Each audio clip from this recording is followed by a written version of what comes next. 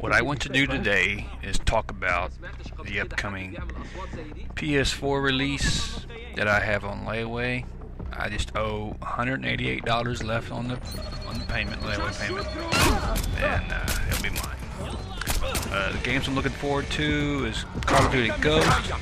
I'll give that a shot. Watch Dogs, I was kind of getting forward looking to, but then again they got delayed, so that's fine. Let's go. Yeah, I can't wait for the PS4 to come out.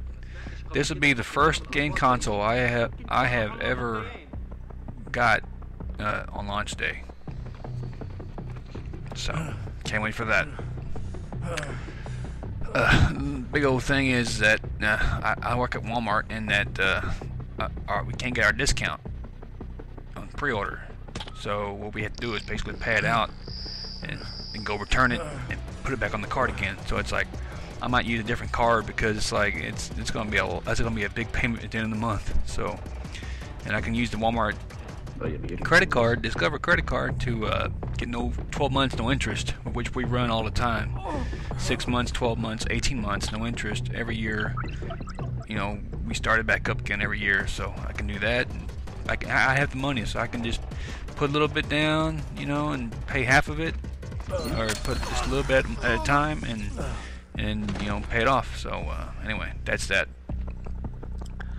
What I want to talk to you about today is basically that, you know, the PS4. I'm excited for that to come out, and just see what happens there.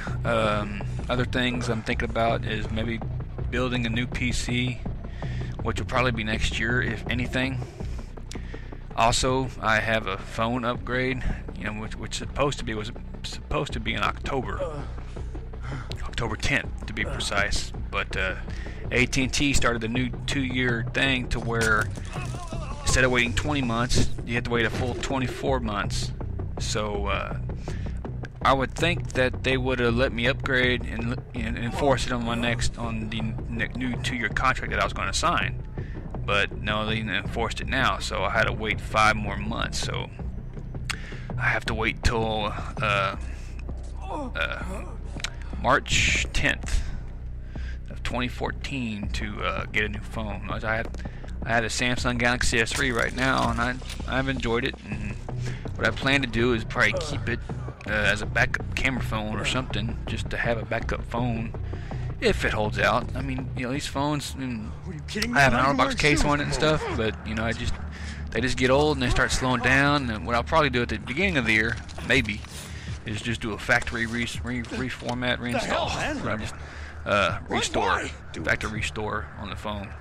Started from fresh. So, you know, I have programs on it, but you know, I don't run them all the time. But you know, there's programs on it, there's apps on it, so but whatever. So that's that. I don't know what I'm looking forward to.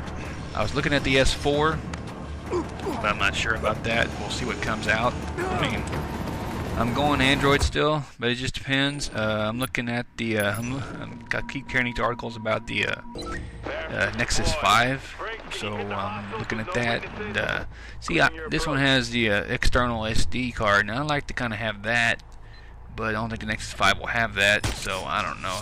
I can't decide. But we'll see what comes out. And okay, what else I want to talk about today? You know, PS4 one, new PC probably build next year. Maybe Haswell. I mean, I don't know, mid-range budget PC. I mean, I want to spend at least $500, but I like to have a compact. I mean, I don't know how to go. Excuse me. I don't know. I mean, you know, I like my gaming laptop right now. I have an Asus G74 SX, and it's about 2 years is run up already on the warranty, so it's, you know, get up in age. And I like to have both. I mean, hopefully this thing holds out. And it's been kind of, I reinstalled the operating system last year because I had a little problem or something, just a hardware issue or software, more or less software. But you know, and it kind of freezes every once in a while now. Not too bad. I don't know why. Everything's updated. Graphics card and everything. I just don't want it to start going, you know, after 2 years. I mean, crap don't last in 2 years. It's crazy. You know, it'd be nice that, okay, say put it on a credit card for 2 years, paid off in 2 years, and that'd be perfect. But but I just don't want it to really stretch my payments out. But that'd be good. But I just I'm looking to get another gaming laptop. I don't know if I want to go gaming or I want to have both really, a gaming laptop and a gaming desktop. Mid-range gaming desktop, and the desktop be more upgradable than anything. And I'll use the laptop primary, for everything, and have the gaming PC desktop PC as a backup, and mostly for games, period.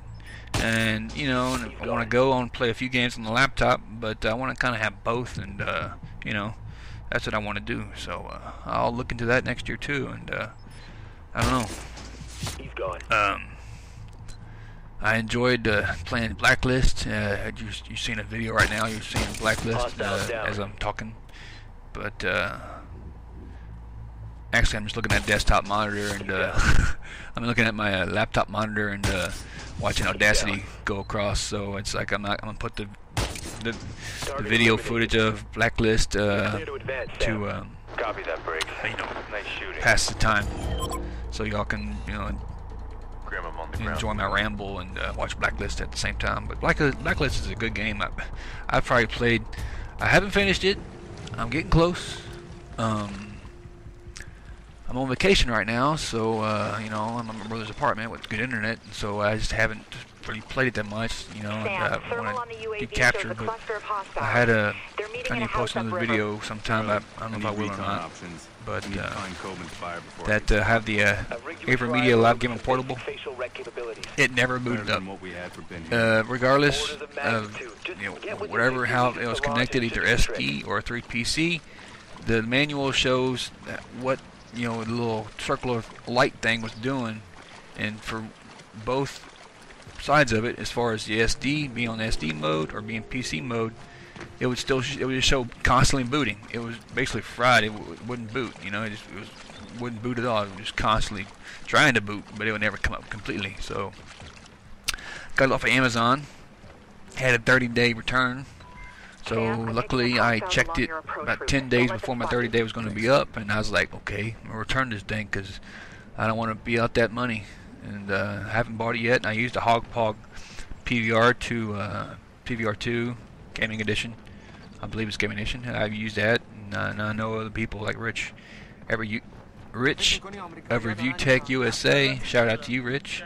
I know that you had it in the Hauppauge and you don't like it, and you have the AverMedia, and you like that better. And it's hardware goes both ways as far as failure. So my AverMedia failed, your Hauppauge failed. So you still have one, I still have one, and so anyway, that's just the way it goes. And I've been recording gaming footage. I first started thanks to MM12 Bird, watching his video and his when he bought his first capture card, and he actually kind of made a little shout out to me as far as on the comment about how to hook it up and how to split the video as far as composite, to split it to where you don't have that delay reaction to put on the monitor output and capture. Don't watch your computer monitor, watch the output monitor.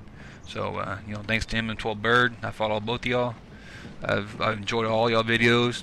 MM12 Bird, as of today, October 25th, 2013, hasn't posted very much. I mean, I just don't know.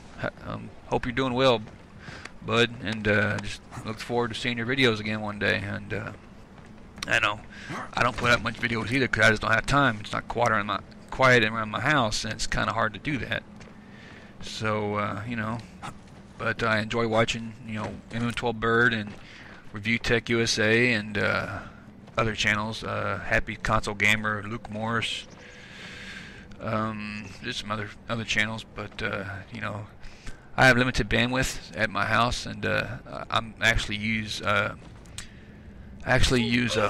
Verizon Mobile Broadband, which it's good, but it's 10 gigabytes for $80 a month, and that's kind of ridiculous. And I can't play online gaming. I can and it just basically break it down. I got two computers. You break it down, and I can only use so many megabytes a day, and that's kind of impossible. So I don't know. I just kind of hate that.